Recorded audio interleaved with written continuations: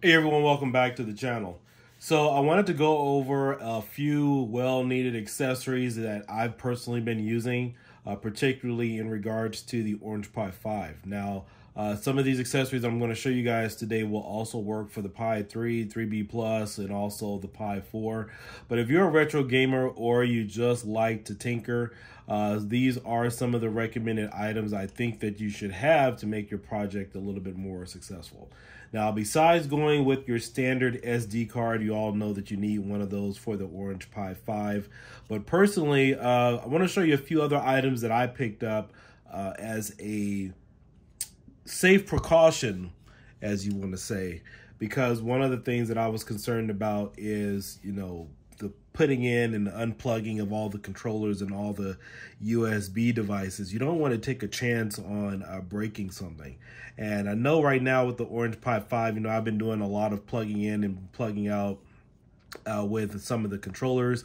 As you guys know, some of the drivers for certain Xbox controllers and whatnot won't work depending upon what front end you want to use. And so you have two USB ports here. You got a USB 3.0, 3.0 here, and then of course you got USB 2.0 listed over here. So to kind of compensate for the additional stress, which you really don't want to put on a single board computer, I went and picked this thing up at Best Buy. This is the J5 Crate USB 3.0 7-port USB hub. I'm not a USB hub type of guy.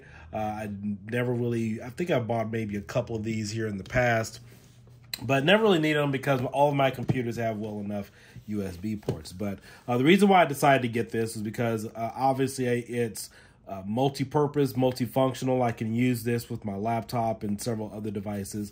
Or if you're building an arcade unit, this is also great to have. But this is a powered USB 3.0 hub, and I haven't had any issues with this whatsoever.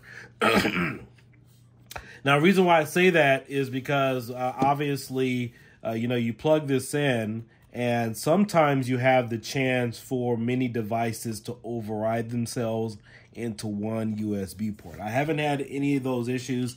As you can see here, I have my wireless adapter for my wireless keyboard. I've also had my Xbox controllers plugged in. This is primarily the one that I use when you guys see a lot of the videos that I've been working on the Orange Pi 5. And so haven't had any issues in terms of one of these ports overriding another one.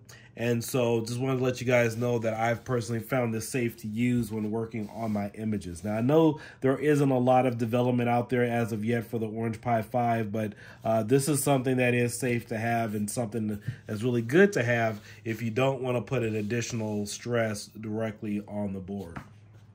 Now, this is another device that I have here. Haven't used this too much. This is the StarTech.com. Now, you can use this for an additional USB 3.0 ports. It does have a USB-C connection. You can plug this directly in to your Orange Pi 5.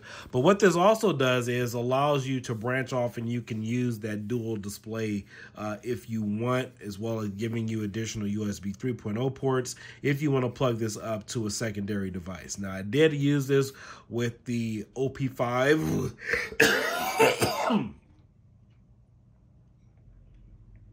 Excuse me. I did use this with my Orange Pi 5 retropie image. It does work. However, we don't have a current script that does allow for the video marquee or marquee to show up on a secondary display. It is possible. There are certain aspects of that image that will appear on the secondary display, so this is an option. But if you are using another front end, this item will work. It will allow you to use your HDMI port or USB-C port directly to another TV if you guys want to show off your secondary display. Now, another device, this is one of my favorites. You guys know I've picked this up back in 2020 when they first came out. This is the Chrono Zen, and what the Chrono Zen does, if you guys are familiar with all the videos, most people use these for auto aim, auto assist, and all that other kind of stuff. But primarily, for myself, I use this to emulate other controllers. In fact, if you guys are familiar with, a few weeks ago, I was playing around with another image, and I was using my Xbox controller, but the image only recognized PS3 controllers, which kind of sucks. It was a cool image and stuff like that.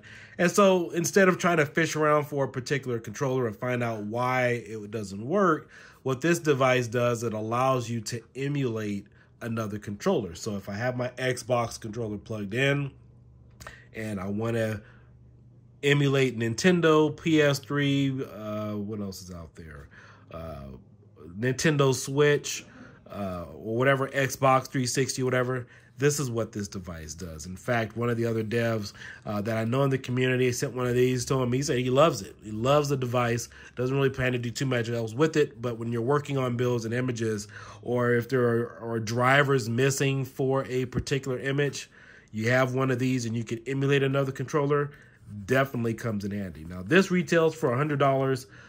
This retails, the J5 retails for about $35, and I believe this retails for about $25.